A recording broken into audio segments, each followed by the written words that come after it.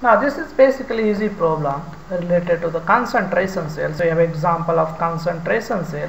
This side you have reaction, that is Ag to Ag plus, and this side also you have a reaction, that is Ag plus to Ag. So this is the effective reaction. Only thing is this side Ag plus concentration is C1, this side concentration is C. So this is example of concentration cell. So you have a concentration cell.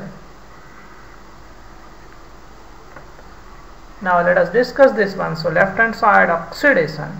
So oxidation happens left hand side, Ag plus electron, and this is your E degree cell is E degree. And now right hand side you will have, let us say, what is the concentration? Ag to Ag plus Ki, I minus concentration, I know this side. Are you getting or not? So I know the I minus this side. Now this side I know the NO3 minus. Ag plus NO3 minus, Ag plus is 100% soluble. So I will have this side reaction is Ag plus electron, and this will give you Ag. Now this side, let us say if this value is X, that is Ag to Ag plus, so this value has to be minus X. And the concentration of Ag plus is 0.05 this side, because this is 100% soluble. So the concentration of Ag plus is, now let us add these two reaction. If I add, so electron goes out, so I will have, and this is just solid and this is solid, and the concentration of Ag plus is, let us say, C1. We will find this concentration. So I have Ag to Ag plus Ag,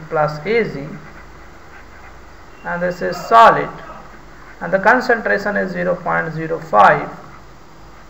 And now this goes this side, again Ag plus concentration is C1, and then you have Ag solid this side. Now E degree cell is 0 in this case. E degree cell is basically 0.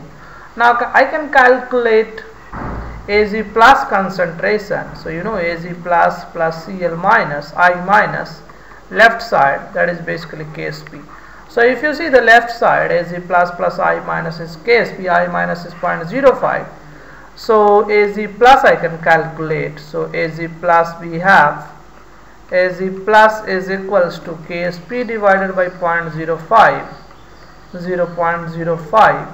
And now let us write E degree cell is 0, and now E cell I can calculate. So this is at equilibrium.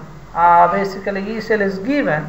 E cell is 0.788 volt. So the EMF of the cell is, so now let us say I can write Nernst equation E cell is equals to E degree minus 0.0592 by number of electron is 1, and log this side will have Ag plus, that is concentration of C1, and we have calculated this value is Ksp by 0.05. So this value is Ksp divided by 0.05, and now this side Ag plus is 0.05. Are you getting or not? So this divided by Ag plus, and this is, are you getting or not? So this will go into the numerator, and this will go into the denominator. So the numerator is Ksp by 0.05, and denominator is again 0.05. So this I have to multiply by 0.05. Are you getting? And now E cell is given. So E cell is 0.788 volt. So this is 0.788 volt, and E degree is 0, minus 0.0592 log Ksp divided by 0.05 raised to the power 2. So this means now I can calculate log Ksp divided by 0.05 raised to the power 2. This is simply minus 0.788 divided by 0.0592. So let us calculate this value. So 0.788. So I will have 0.0788. No, simply 0.788. This divided by 0.0592. 0.0592. So this value is 13.31. So let us check again. 13.31. So this is minus 13.31. Are you getting?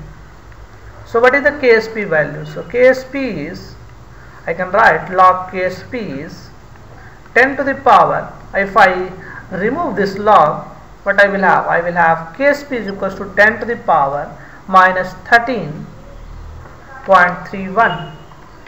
I think all of you understand this one. So let us say, now I can write simply Ksp is equals to 10 raised to the power minus 13.31, and I have to multiply also this by 0.05 raised to the power 2. Things are difficult here.